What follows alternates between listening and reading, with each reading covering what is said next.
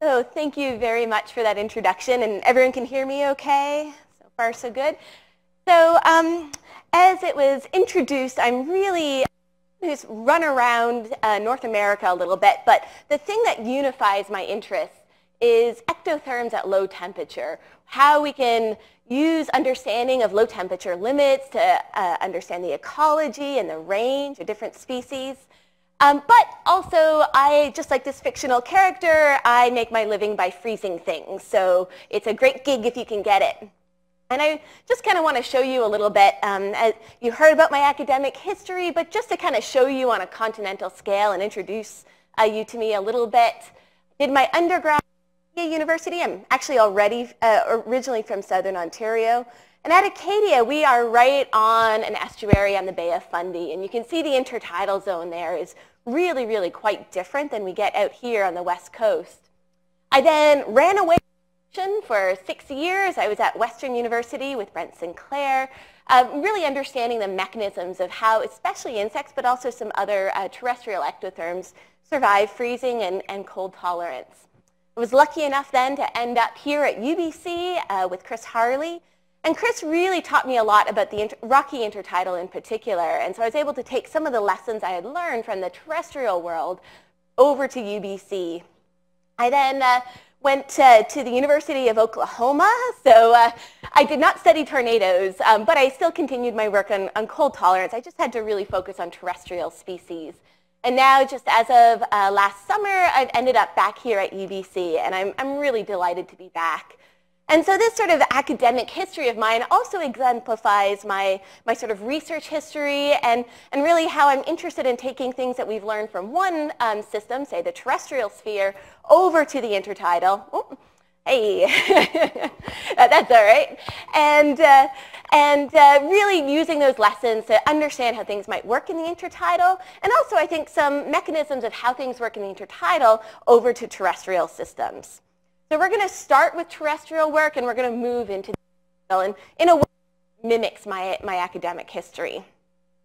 And one of the things from sort of an ecological perspective that I think is really fascinating is that every species has a particular range. It's not found everywhere.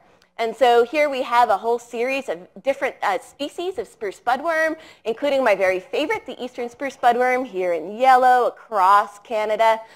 And what's sort of fascinating is that there's something clearly that limits each of these species. In some cases, it's really obvious. So spruce budworm, like trees, they don't like ocean. So we find them on land.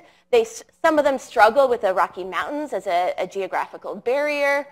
But broadly speaking, it's been hypothesized that equatorward limits are generally set by biotic interactions like predation and parasitism. And poleward range limits are set by abiotic factors, in particular temperature. So I think this really sets up an interesting sort of hypothesis that cold tolerance might be a really, really important parameter for understanding what sets these poleward range limits. And, you know, it's kind of funny being a cold tolerance researcher in a time of rapid climate change. You're trying to justify your existence a little bit. But one way that I think about that is that actually, winters are changing really, really fast. So here we have the amount of warming that's occurred over the last 60 years, and it's split up into the warming in December, January, February, and the warming in June, July, and August. And I think at least in the northern hemisphere, it's really, really clear that we have the most amount of warming actually happening in the winter months. So this means winters are changing faster than any other season. And if we want to understand the effects of climate change on animals, we really need to understand what's happening in winter. Another sort of interesting piece on this is that it actually turns out across invertebrates that generally we see poleward range boundaries expanding faster than equator boundary contractions. So, and this kind of makes sense in the context of warming, that if most of the change we're seeing is in the winter, then some of these processes that happen in winter months are really important. So I think that what this does is sort of sets up a situation where to understand the effects of climate change on species distributions, we really need to understand limiting species on their poleward range edge and how that mechanistically works. So let's do that. We're going to start with some terrestrial examples. So here we've got over time and we're cooling down this cute little lady beetle. And as that lady beetle cools, it's going to go through a series of physiological events that we can sort of observe on the whole organism level. The first thing that's going to happen is it will enter a state of what's called chill coma. This is a reversible state of neuromuscular paralysis, so it just can't move. It can't respond to predators. It can't forage for food. And while this is reversible, so if you put an insect in your refrigerator, cool it down for a little bit, you bring it out, it looks like it's dead, it will revive given a recovery time. But lots of species, if they spend too much time in the cold, will chilling injury. And we still don't know a lot about the sort of physiological causes of this, but most ectotherms are going to really die of this chilling injury long before they ever have to worry about freezing. We call these species chill susceptible. Another set of species, what they do is they set their freezing point really, really to quite low temperatures. They don't worry about chilling injury. It doesn't seem to bother them. But if they freeze, they die. And these are freeze avoidant species like my spruce budworm. And then finally, we have a whole other group of species, and this is what we're going to talk about today. The ones that survive freezing, ice formation actually happening in their body. Now, as you've been looking at this plot, you're probably wondering what this is, right? That little blip. This is real data from freezing a goldenrod gallfly in my lab. So we stick a thermocouple on the gallfly, and as we cool it, it reaches something that we call the supercooling point. This represents when supercooling of body fluids ends, and supercooling is just a state of being below your melting point, but still liquid. And so this is a bit of jargon, unfortunately, in the field, but just think of this as a freezing point. And then when an animal freezes, it releases heat. All that potential energy in the liquid water is released as heat energy, and we can detect that just by measuring the temperature of the animal. And so we use this to know that the animal is actually frozen. Now, freeze tolerance is a really fascinating thing because it's actually happened multiple times throughout evolution. So here we've got all the arthropod classes, and then within the Insecta, all the insect orders that have actually, we see examples of freeze tolerance. It's arisen multiple times independently. We also have freeze-tolerant frogs, freeze-tolerant turtles, tardigrades, of course, and freeze-tolerant intertidal animals like these mussels. And in fact, most mollusks that live in the intertidal, as well as the barnacles, are all, as far as we can tell, freeze-tolerant. So what I'm really wondering about is what role do low-temperature physiological thresholds play in the ecology of the intertidal? And I think to answer this, we need to understand the causes and consequences of crossing low-temperature thresholds like freezing. The other sort of reason that I'm interested in this is I think freeze tolerance is just a really fascinating trait.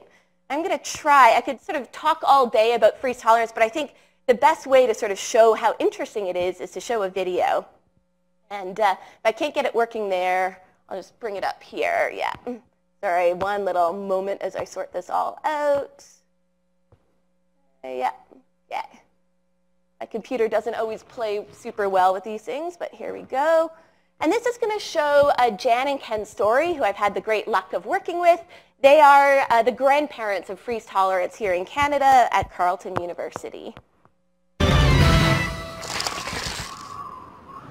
These are the wood frogs that were caught last night. They've spent the whole winter on the forest floor, and most of that time they were frozen solid. I'm sure these frogs thought that they were all done with freezing for the year, but unfortunately they're not. We're putting them back in the freezer today.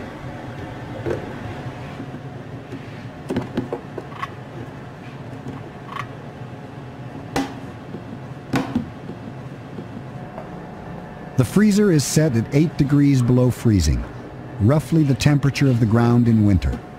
In a matter of hours, they'll be hard as rocks.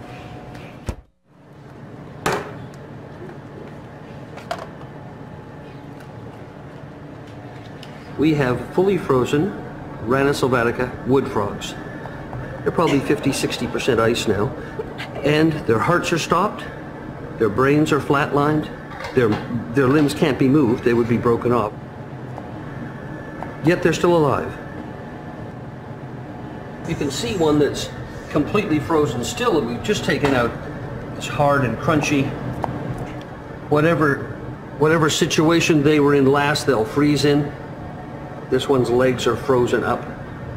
and it's very hard and crunchy.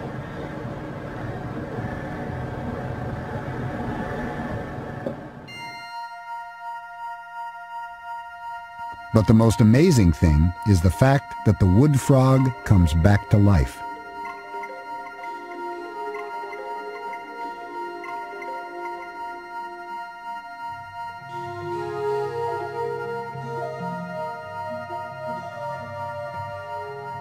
Over a couple of hours, it makes a miraculous and complete recovery.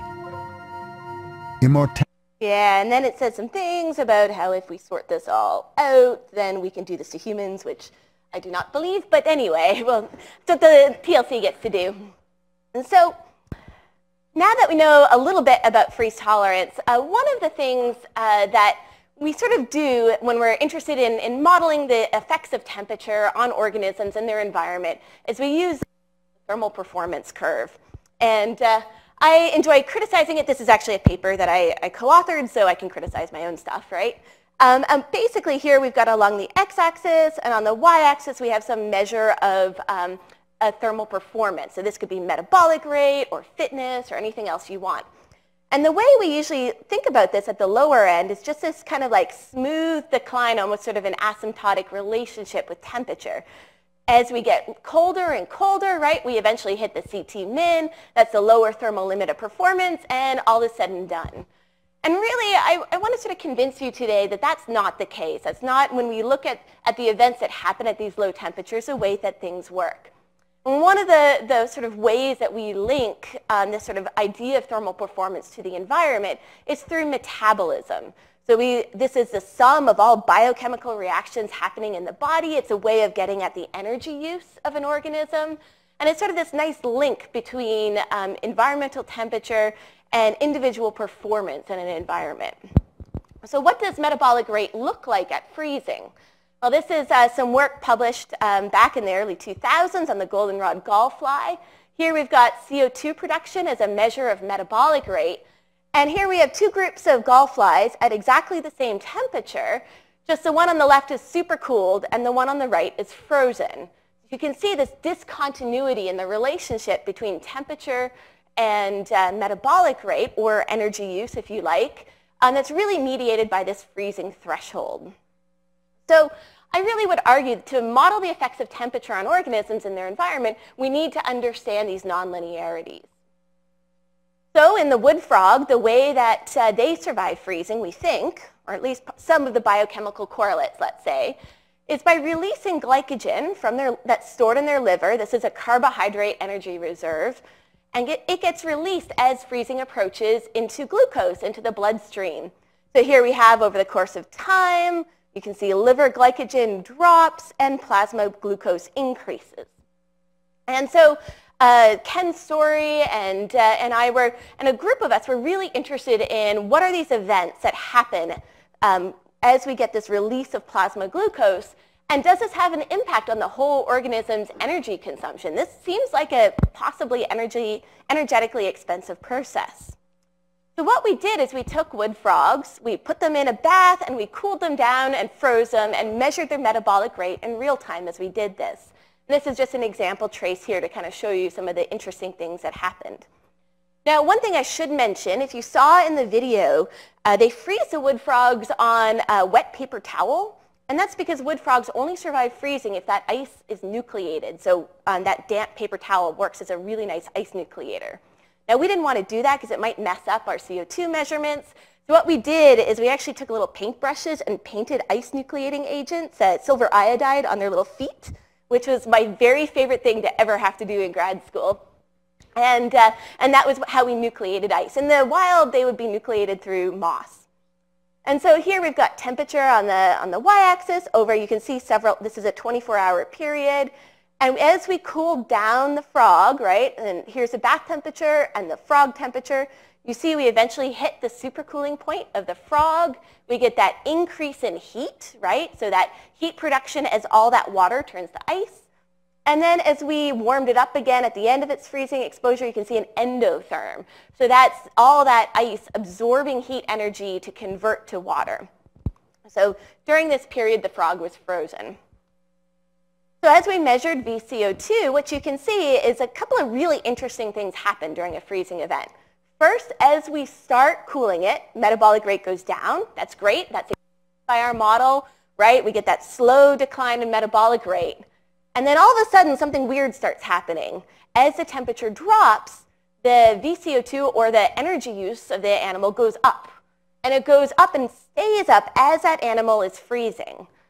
So this is excess energy use that we think is associated with survival of that freezing event. Now, some other interesting things happen here.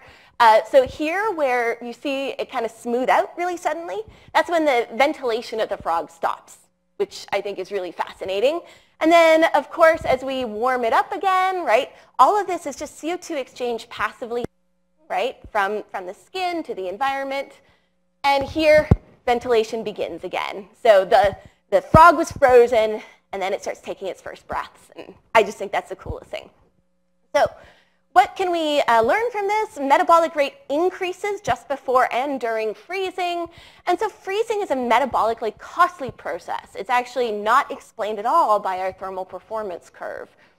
And so what I wanted to do was take this extra cost, right, this extra metabolic activity that we see with freezing, and see how does that match up with the amount of glycogen we know that is in the frog's liver, which is one of its main energy stores over winter. We also wanted to know, if we took real air temperature from its environment, how much energy use would how many freeze thaws would they go through, and how much would it cost them? And I could show you some really nice graphs, but I'd rather show you this cartoon that JB did of our study. And basically, here we've got the two frogs getting ready for their winter sort of sleep. It's showing here, and says I've got 23 of these freeze thaw cycles I can do. So this is what we found. On average, a frog in Ottawa can survive freezing and thawing 23 times. The interesting thing is that that energy use associated with freeze and thaw actually made up a huge proportion of their whole winter energy budget. So if you think you've got to make it through 6 months of winter, understanding the metabolic energy costs of a freezing event, that non-linearity, can really help us understand energy budgets for whole organisms over winter.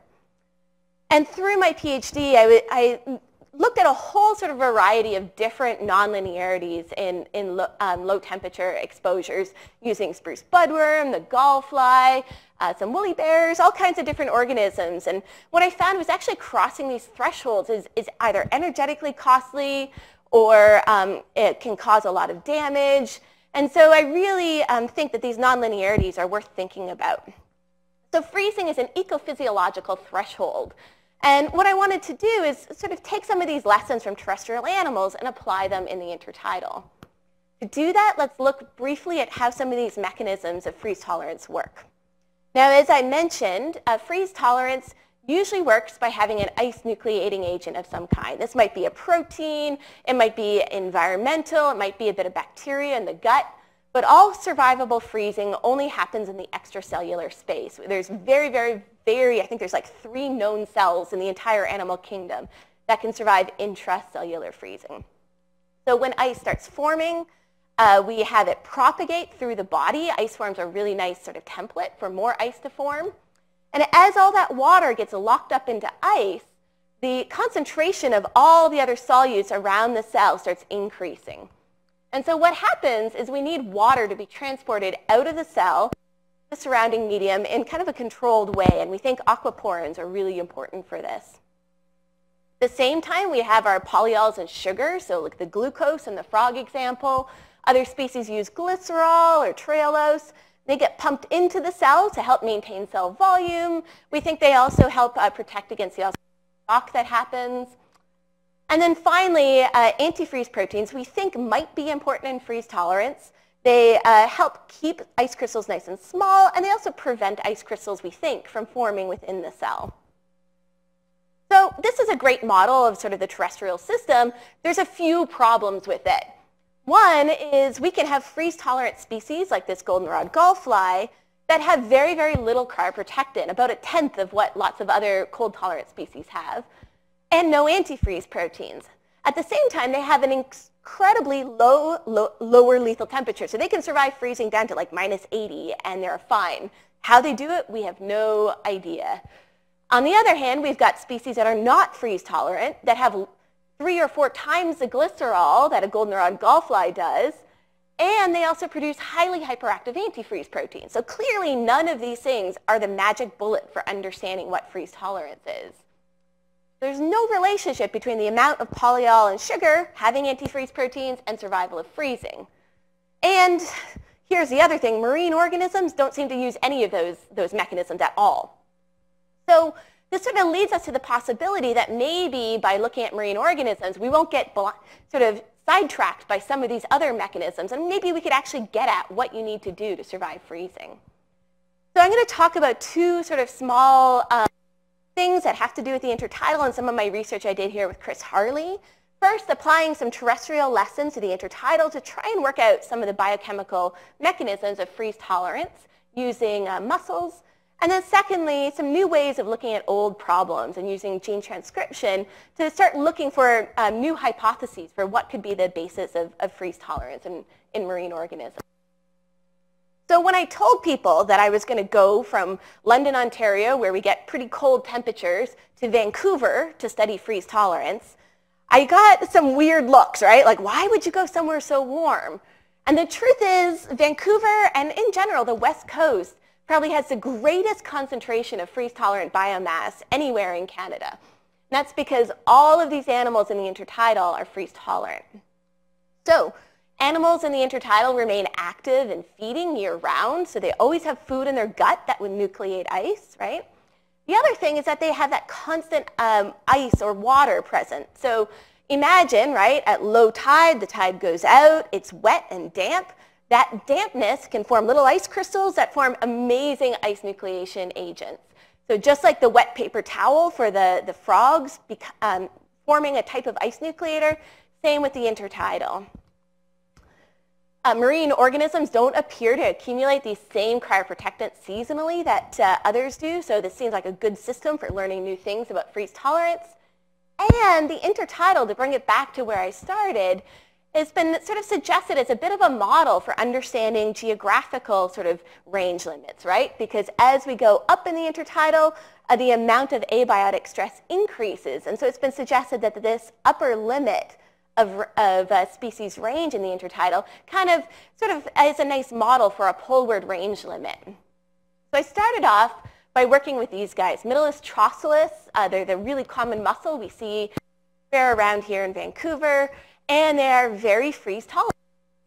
I can get them, like for me, you know, spending with the gall flies, I would like literally spend hours cutting individual flies out of galls, and it was like this big, long process. Here I walk down to the beach, I like fend off some seagulls, and I can get all the freeze tolerant biomass I want, which is wonderful. So as we think a little bit about this, the sort of tidal, the shore position, right, and whether or not we can use this as a bit of a model for what's going on at the continental scale, let's take a look at what the intertidal looks like. So here I've got through the month of January, got water height data, right, for the first couple of weeks. I've also plotted in yellow, this is daytime, and as we are all acutely aware, days are really short in January. But more importantly, the reason I wanted to do this is what you can see is the very low tides actually happen in the middle of the night in Vancouver in January. So this means that those organisms, right, are going to be exposed to the extremes of air temperature. When it's like 2 or 3 in the morning, we're all tucked, you know, nice and cozily in bed. We don't think about how cold it is outside. But all those animals in the intertidal are experiencing those extreme low temperatures. So great. The other thing we can sort of look at as we do this is where the mussel bed is on this as a matter of shore height. So here we've got the top of the mussel bed, and we've got the bottom of the mussel bed. So as you might expect, the environmental conditions are really different for animals at the top versus the bottom. Here they've got longer exposures to air, and less time covered by the seawater, which is relatively warm compared to air temperature. It might be 8 or 9 degrees in the middle of January, where the air temperature can drop below 0 easily. The other sort of interesting thing is that they're often, depending on where we are in the tidal cycle, they're going to get entire exposures to air that mussels in the bottom of the mussel bed are not going to get. So they're going to get more frequent immersions to air and more extreme air temperatures. So we can quantify this knowing this information about shore height and water height. And so what we would predict for mussels in the high position, they would have much longer immersions and more of them through the year. So that number above the bar indicates the number of immersions. Knowing what we know about the supercooling point of mussels, we can actually figure out how many times in a year they would likely to freeze and thaw and how long those freezing events would be. So it's only about 6 times in each position, but the time spent frozen is much longer. Okay, so let's start off. Are mussels from the high shore position more freeze tolerant? Definitely so. So here they can survive down to about -12 on average, where mussels from the high shore position down to -9. So that's a pretty significant amount of difference in cold tolerance, given that we're talking a few feet walking distance on the shore.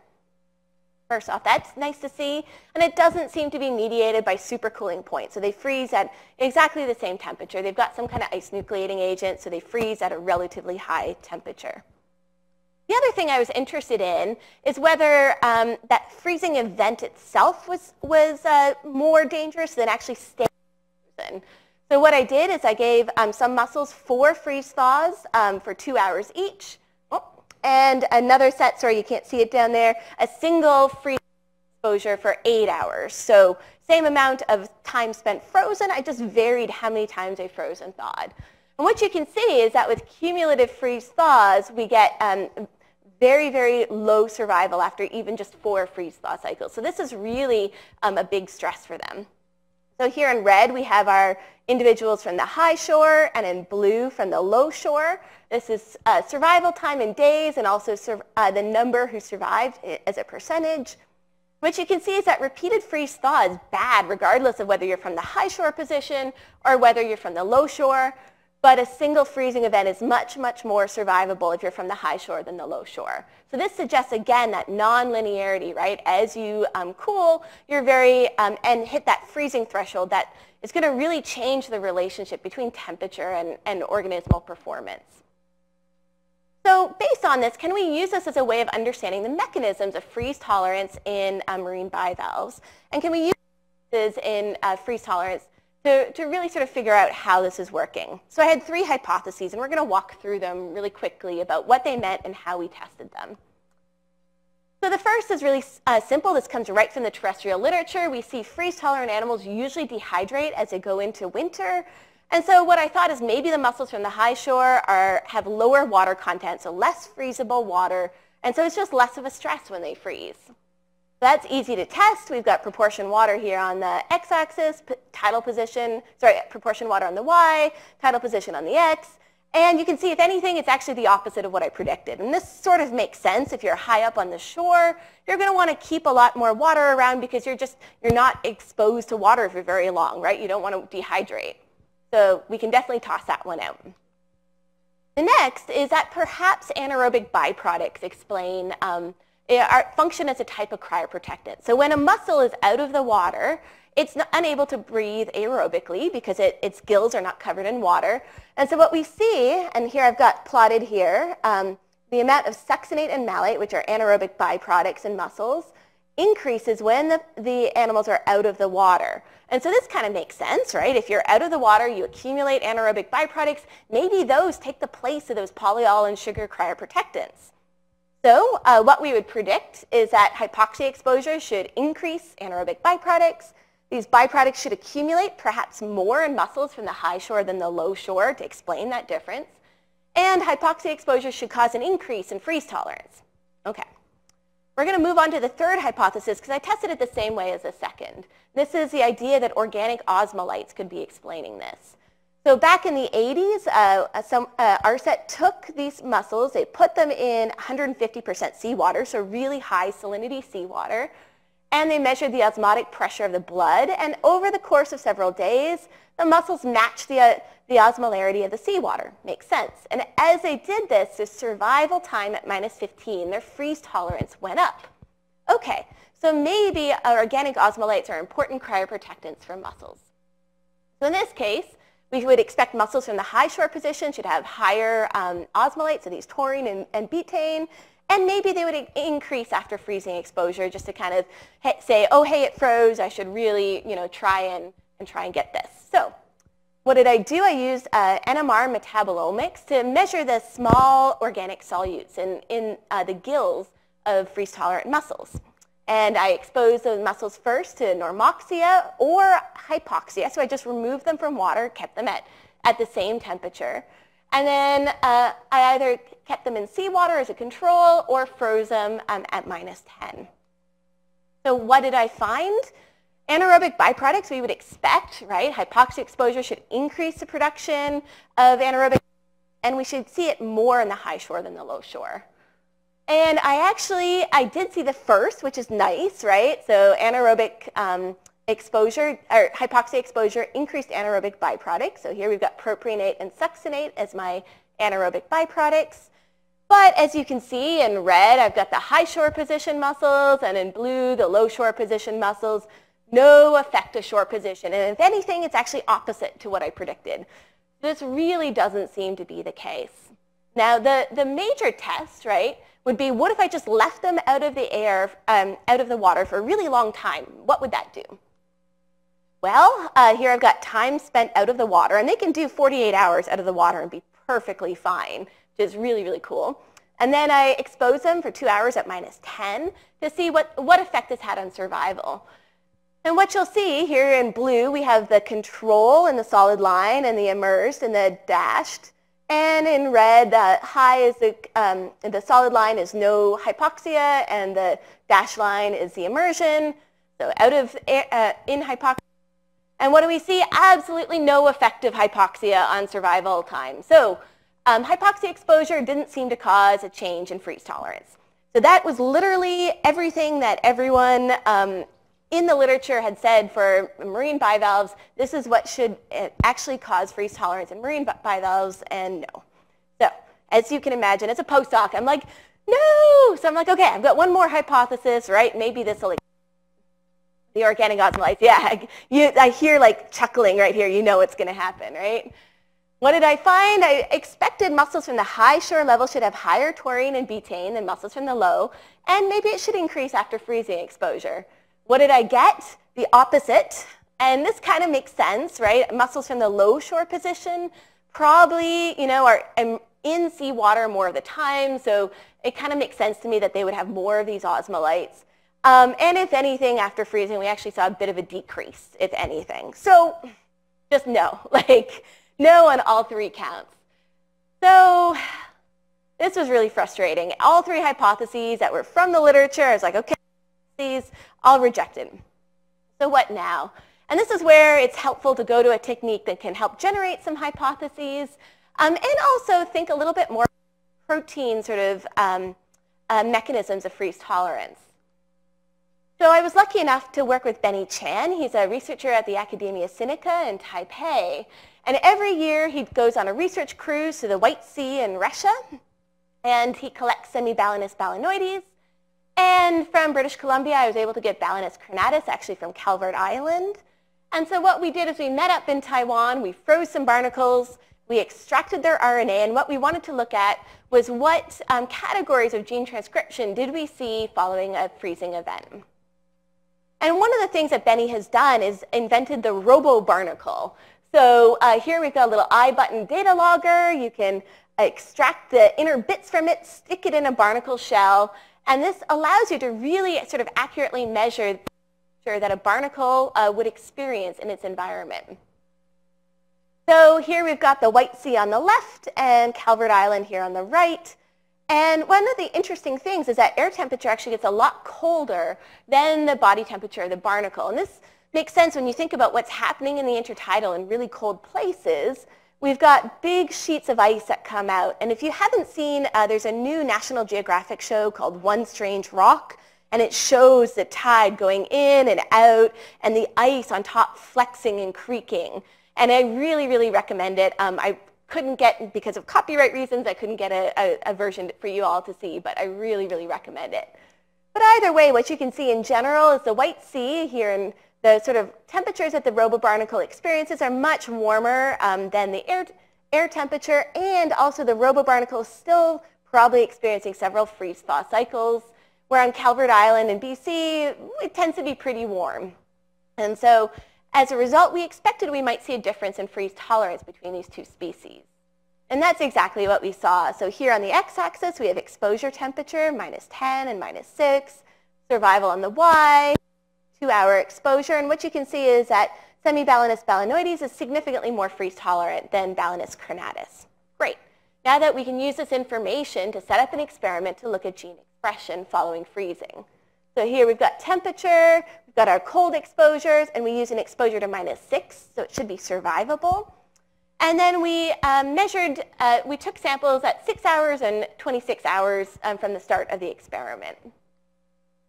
So work in between that previous slide and this slide. If you've done gene transcription work, you know we assembled transcriptomes for each of the species. We did all the bioinformatics on 100 gigs of data that you would expect. So I'm going to just kind of take you right here to the number of differentially expressed genes. And those of you who've done that work will forgive me. So the time after the freezing start on the X, and then the number of transcripts differentially regulated on the Y.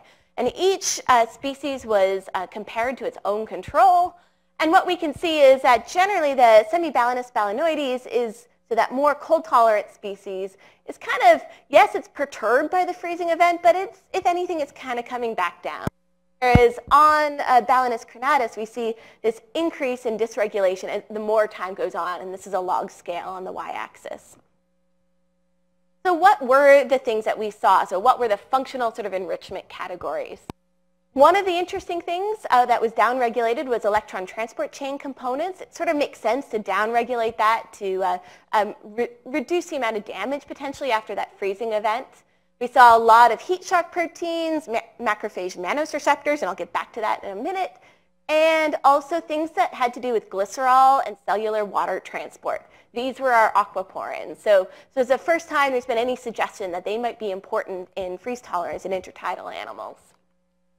In our less cold freeze-tolerant animal, we see less of that downregulation of the electron transport chain. We see some of these macrophage mannose-receptors, and then a lot to do with proteolysis. So sort of things that make sense in the context of protein damage after freezing. So what's going on with these macrophage mannose-receptors? Well, you know, this is what the patient told me they were, but if we dig a little bit deeper, this is a type of C-type lectin, so a carbohydrate binding protein that relies on calcium. The cool thing about this is that these C-type lectins are the source of type 2 antifreeze proteins. And if you really sort of start digging into the blast results from these transcripts, you see they actually, one of the things that they blast really well against are the type 2 antifreeze proteins that are actually used by Atlantic herring. So that's really, really interesting. And some of the really cool stuff about antifreeze proteins is their route of evolution is really something that has been under a lot of investigation lately. Even a couple of weeks ago, there's a great paper that came out really looking at the evolution of antifreeze glycoproteins. These C-type lectins is thought to be a case potentially of convergent evolution. And so if so, this is a case, not only do they evolve in fish, but we're also seeing them in invertebrates that are exposed to these more extreme environments. So one of the things to think about with cold exposure is it's not just the cold that could potentially cause damage to protein. So along here on the x-axis, the temperature, and on the y, this is sort of a measure of how favorable it is for a protein to fold. And where this value is above 0, we expect the protein to be happily folded, and below 0, denaturation of the protein to happen. So at low temperatures, proteins also denature because the sort of water shell around them actually lowers in density, and that can actually, so there's less of that hydrophobic effect, keeping them folded up in their correct position. So that could be one cause of why we see protein damage in our less freeze-tolerant species. It also could just be the osmotic shock, right, of all of that dehydration as water gets locked up into ice. That could also potentially cause protein denaturation. So we don't know the answer for exactly how that's happening, but we know that our very freeze-tolerant species is able to upregulate lots of heat shock proteins to either prevent or repair some of that damage, and they use aquaporins, and this is our first example of that. Our less freeze-tolerant species producing lots of proteases. We think lots of protein damage probably happened, and little in the way of heat shock protein. So they're really, really stressed out. Both species, we think possibly we're seeing new antifreeze proteins and maybe some suggestion of glucose accumulation.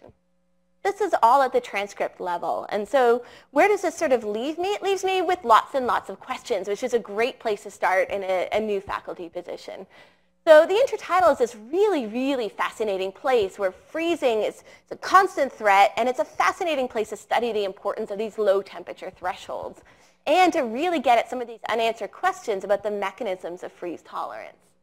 So now that I'm back, there's 3 things that I really want to focus on. 1, how do intertidal invertebrates survive freezing? What are those mechanisms, right? I knocked off a bunch of hypotheses, and now I have some new ones, right, from some of the transcriptomics work.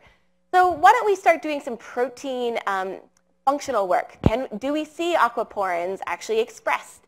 Do we see antifreeze proteins? Can we isolate them? Are they seasonally variable? There's tons of new questions that we can ask. Secondly, I think I'd like to go back to some of my older work on freeze-thaw and energetics. Is freezing a discontinuity in that relationship between metabolic rate and temperature in intertidal invertebrates like it is in insects or in frogs? And then thirdly, and this is sort of the big one that'll keep me busy for a really long time, is freezing one of the things that sets some of those upper intertidal zone limits. So we know that they're not entirely, there's lots of area where we don't see organisms where the tide still comes up. So does freezing play a role in the existence of that upper limit? So I've been lucky enough to work with a lot of really great researchers, to be funded by some great funding sources, and I am so excited to be back at UBC and to be getting back at some of these questions. So thank you for your time today.